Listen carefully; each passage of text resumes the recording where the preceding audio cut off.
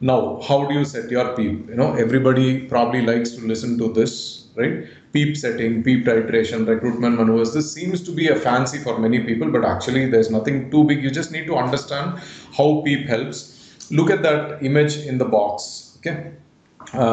So on the left hand, there are two images. The under A, that is probably before application of PEEP, you have the dense consolidation. That's the alveolus filled with gray. That is a dense consolidation. I told you the dorsal most lung, which is not going to open up no matter what you do. Okay, you apply PEEP, you don't apply PEEP, it's not going to open up. The one in the middle, slightly shrunken one, that's the collapsed one. That is probably there in the middle zone that I told you again on the CT scan, where your intervention can help. Okay, application of PEEP may open up that alveolus. And the one on the extreme left is the baby lung alveolus, which is already open. That's going to take all the tidal volume preferentially. Okay, and see what happens after application of PEEP on the right side panel. Nothing has happened to the dense consolidation. The middle one has opened up, that is favorable.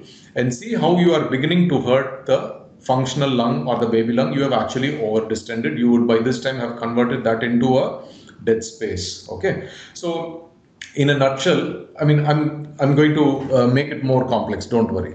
So traditionally, we start off with at least PEEP 5. There is no such thing called as ZEEP. People say 0 PEEP, nowhere.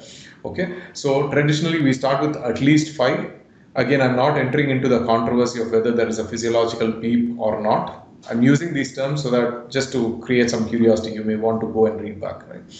And starting from 5, you need to slowly increase and see for certain changes, clinical changes as well as ventilatory changes. Clinical changes, obviously, you want to have an improvement in the SpO2, you want an improvement in the respiratory rate, provided the patient is not paralyzed. Okay, but severe ARDS, I presume right now the patient is paralyzed. You want to make sure that there are no hemodynamic consequences. There should be no, bradycardia or hypotension happening, which all happen because with application of PEEP, I want you to understand that you are going to be increasing the intrathoracic pressure. You're going to reduce the venous return to the right heart, and ultimately you're going to reduce cardiac output, left ventricular cardiac output also. A whole bunch of other heart-lung interactions also happen. Okay, so you need to be aware of these things. You need to monitor them real time. Okay, and simultaneously ventilatory parameters. Obviously, what would you want to improve? These are all stiff lungs. Okay, stiffness, we refer to that as compliance or elastance. Okay, these two are opposite of each other. Compliance is the ability to open up, the ease with which the alveolus opens up. Elastance is the opposite of compliance. Okay, so the ease with which or the force with which it recoils. Okay, so recoil is elastance, opening up is compliance. Okay, so naturally with application of PEEP, you want to see an improvement in compliance, the static compliance. Okay, many of the new generation ventilators give you a straightforward value display on the side. Sometimes you may have to calculate. It is not too difficult. You just need to know your PEEP, you need to know your plateau pressure, you need to know the tidal volume. There are formulas you can calculate. Okay.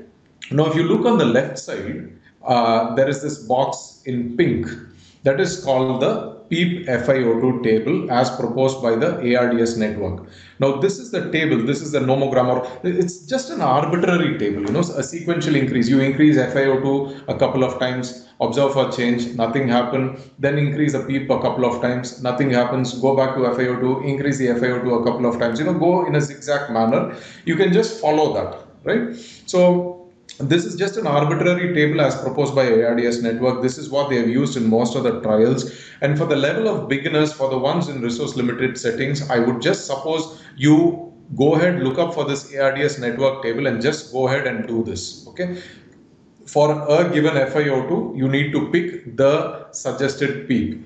Okay, keep going back and forth. This is all you need to do. Simultaneously, please look at the monitor. Of course, ultimately you want the oxygenation target to improve, but you should not hurt your patient. There should be no hemodynamic consequences. First thing that happens is hypotension followed by bradycardia. Cardiac arrest is not at all uncommon with a PEEP maneuver. Keep that in mind. Right. Now I'm going to make it a little more complex. You have two kind of PEEP FiO2 tables. There is something called a high PEEP FiO2 table. There is something called a low PEEP FiO2 table. I'm sorry, that table over there is a little screwed up. After loading onto this software, something seems to have happened. You can look up on the web, okay, for high PEEP and low PEEP tables. No. In whom will you use high PEEP table? In whom will you use a low PEEP table, right? Forget whatever jargon that I've written on the left and right, the green references, just forget all that, okay? Take it from me. Somebody with a mild disease, somebody with a very compliant lung, right? Probably a low PEEP is enough. Somebody with moderate to severe ARDS, a high PEEP may be the suitable one. This comes into context. Now, I would like to pitch in COVID pneumonia or COVID ARDS over here, because there is this big confusion that it is only a pneumonia. You will not use ARDS strategies. You will not use the PEEP FiO2. See, whether it is pneumonia or ARDS, just trust me, these simple principles apply no matter what it is. Okay, take it from me. I don't want to make it any more complex. Okay, now I'm going to give you another clarified way of adopting a high PEEP or a low PEEP table. Excuse that. Okay, just do this. You have a patient, the same patient, around 45-year-old male with ARDS. Start with FiO2 of, FiO2, you start with 1, of course. Give a PEEP of 5. 5 to 8, most of the times cardiogenic pulmonary edemas generally start showing phenomenal recovery. Okay. Now, you try to do this maneuver, 5 to 15 maneuver, provided there is no hypotension, provided there is no hypovolemia, provided there is no undue tachycardia, provided there is no other reason why I anticipate an imminent cardiac arrest or a cardiac consequence. Okay. There are a lot of prerequisites. So, go ahead and increase the PEEP from 5 to 15. See if there is any good things happening. Good things, of course, I told you on the monitor, you want to see a visible improvement in the SpO2. And on the ventilator, you will look for what happens to the tidal volume. Obviously, you want to see the tidal volume improve. Okay, a stiff lung which has not been able to accommodate even, let's say, 200 ml. You want to deliver 360, but it's not even allowing 200 ml. By that time, it's hitting off the peak pressure. Okay.